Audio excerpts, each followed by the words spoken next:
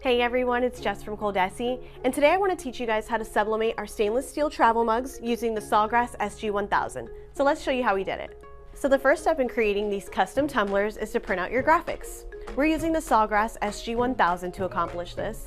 We're also using the Beaver Text Print sublimation paper, size 8.5 by 14, and we were able to fit 12 graphics on one sheet. So we have a few different products here that you can find all on ColmanandCompany.com.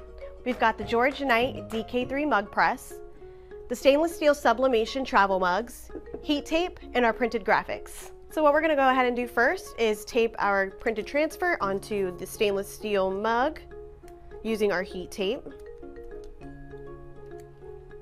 So before we put our mug into the mug press, you just want to be careful with the lid. So we're going to take it off because it is plastic and it'll melt.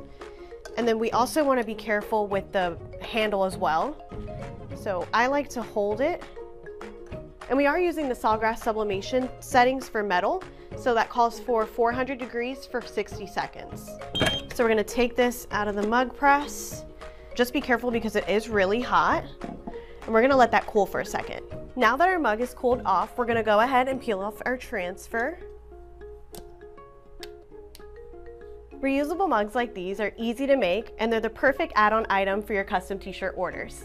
Now, if you want to find any of the products that we use in this video today, or even heat transfer vinyl, visit ColmanandCompany.com. Thanks for watching.